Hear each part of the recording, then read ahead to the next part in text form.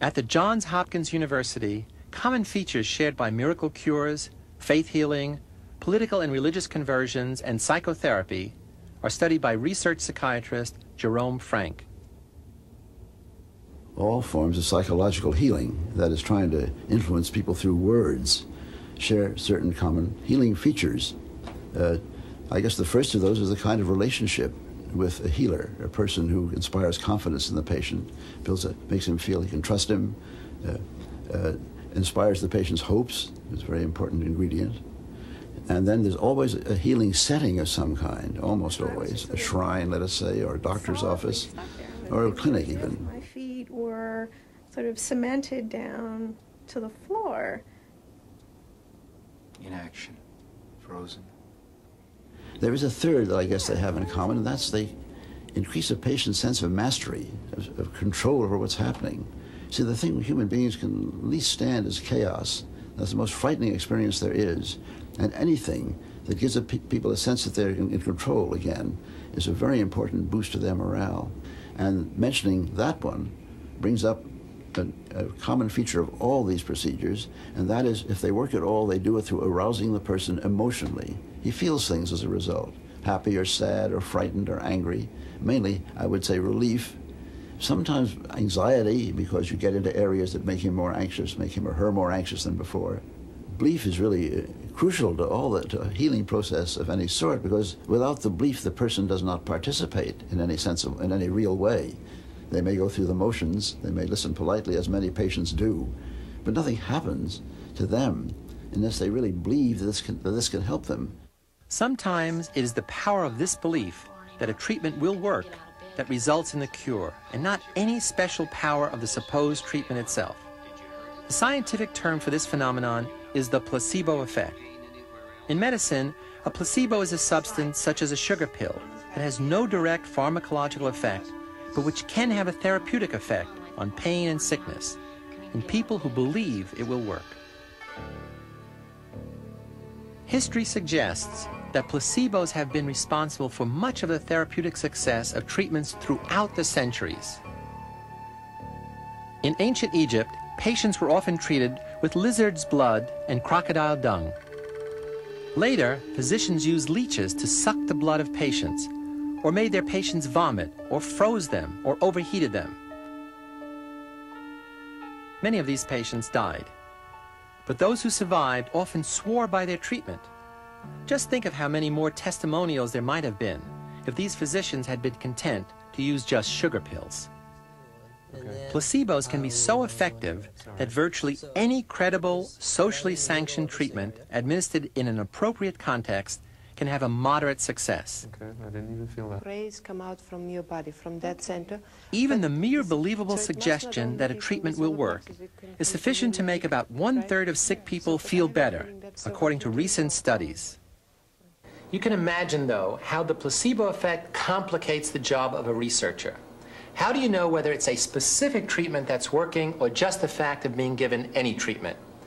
One solution is what's known as the double-blind procedure.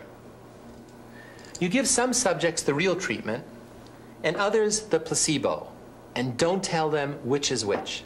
In fact, even the researcher or therapist giving out the treatment can't know, so the results won't be biased. Sometimes, of course, the problem isn't bias, but outright fraud. Every year, so-called miracle healers deceive thousands of sick people. These charlatans want to make money, not provide cures. Unexplained phenomena, especially if you don't look too closely, are the foundation of alleged psychic powers, miracle cures, UFOs, and all sorts of crackpot theories. But they're also the professional magician's stock and trade.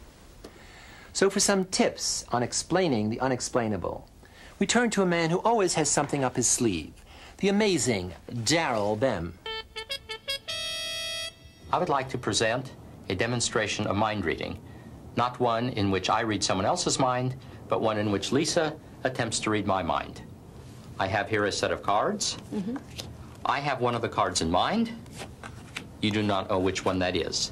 I want you to concentrate and then touch any particular card that appeals to you. This card. Okay, do you care to change your mind? No. You have selected the Jack of Diamonds. Believe it or not, you have read my mind, and you have read my chest. Can we conclude that a psychic event has taken place? What would a psychologist say? Let's ask Darrell Bem. In real life, I'm a psychologist, not an illusionist. And as any psychologist can tell you, the demonstration you've just seen is the worst way to do an experiment. Nevertheless, it enables me to mention some of the things that a psychologist would use to safeguard the hypothesis that's being tested. Let us suppose that psychologists did want to test the hypothesis that Lisa and I did have some kind of psychic communication. Before one could even entertain such a hypothesis, one would first have to rule out two other possibilities. The first one you rule out is that it was merely chance, that only chance was operating. We had 6 cards in this case. By pure coincidence, it could have been 1 out of 6. Would that have convinced you? It wouldn't have convinced psychologists either. Let us suppose that the psychologists have now ruled out that the demonstration you saw was just due to chance.